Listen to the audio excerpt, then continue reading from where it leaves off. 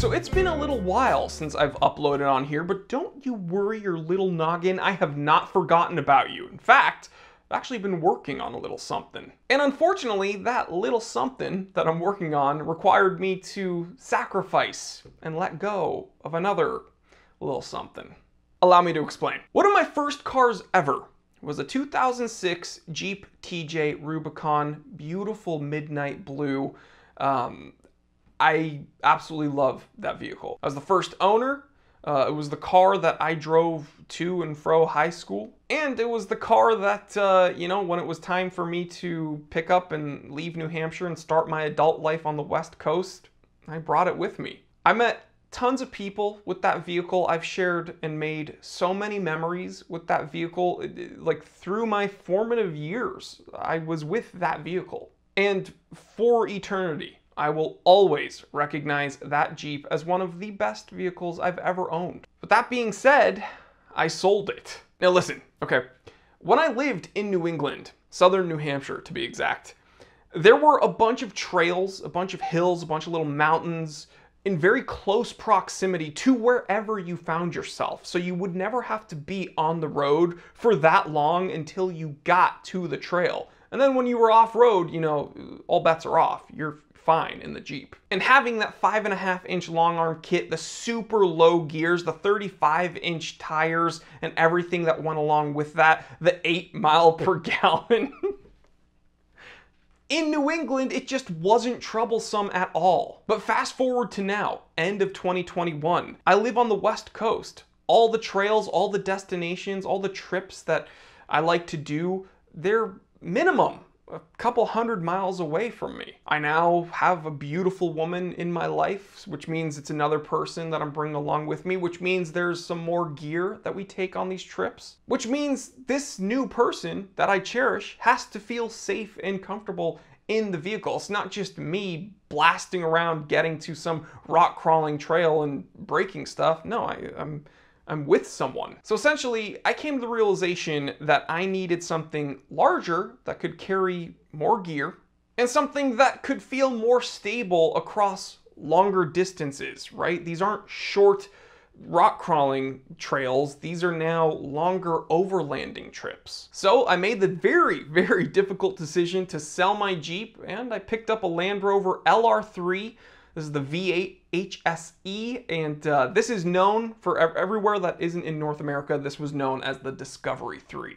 This car has a 4.4 liter V8, 4-wheel drive with 4-low, has 3 ride height controls, has 5 terrain settings: street, sand, rock, snow, and mud. It has this really cool yellow button that is hill descent control, so if you're at a very steep decline, the brakes work a little bit differently and it helps you kind of granny yourself down. Has leather all on the interior. It feels so fancy schmancy. Front and rear heated seats, which is insane. And one of my favorite things, the rear seats lay totally flat, all right? And I fit laying down.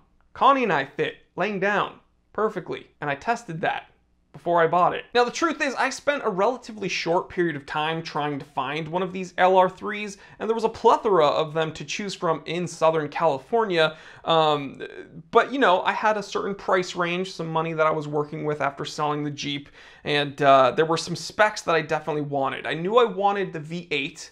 I wanted the HSE, which is the fancy higher spec version.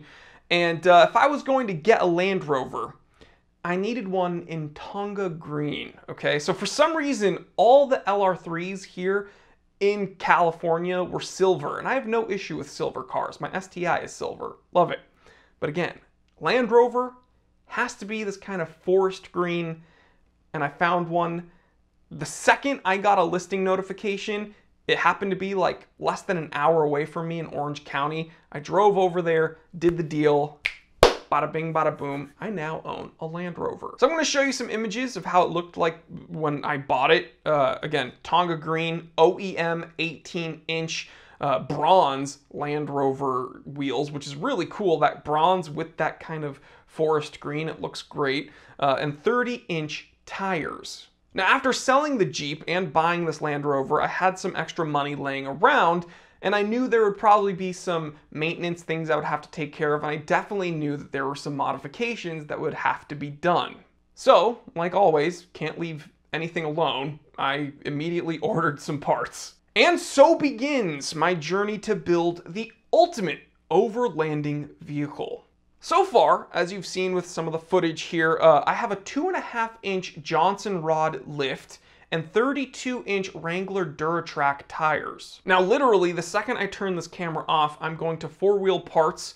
They have a warehouse not too far away from me here in SoCal, and they have my ARB bumper and the winch that I bought. And I also have some Baja Design amber lights, the XLR Sports, I believe, that we're putting on the front. So yeah, those aren't on yet though, but I'm probably gonna have them on this week or next week. I'm very, very excited.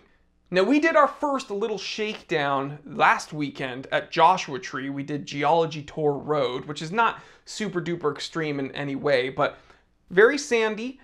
Some rocks. I was in the sand terrain setting. I did lift it into off-road height mode, which gives you 2 inches on top of the 2.5-inch lift I now have with the Johnson rods. And within Joshua Tree National Park, that trail is 2 hours to complete. So this was a really good test, seeing how this, Land Rover would do at highway speeds, getting to Joshua Tree, which is already like a 2-hour drive, almost a little bit over 2 hours from where I live, and then doing the trail and coming back. And let me tell you, it exceeded my expectations. Even with the larger tires, and again, this has over 2 inches larger tires than were stock on this vehicle, the immediate torque was great coming from that V8. The brakes were awesome whenever someone would, jut into my lane, which happens all the time here in California. Oh, we have the best driver. And everything felt super stable and incredibly comfortable on the highway at speed. We were cruising. I had one hand on the wheel. Like, it's insane. This is also one of the first automatics I've ever owned. So I had a Powerade I was drinking, and Connie would pass it to me to take a sip, and I felt like I had to immediately, it's very foreign for me to have something in my hand while I'm driving, because I feel the need to shift, but having an automatic, oh my God, this is the future.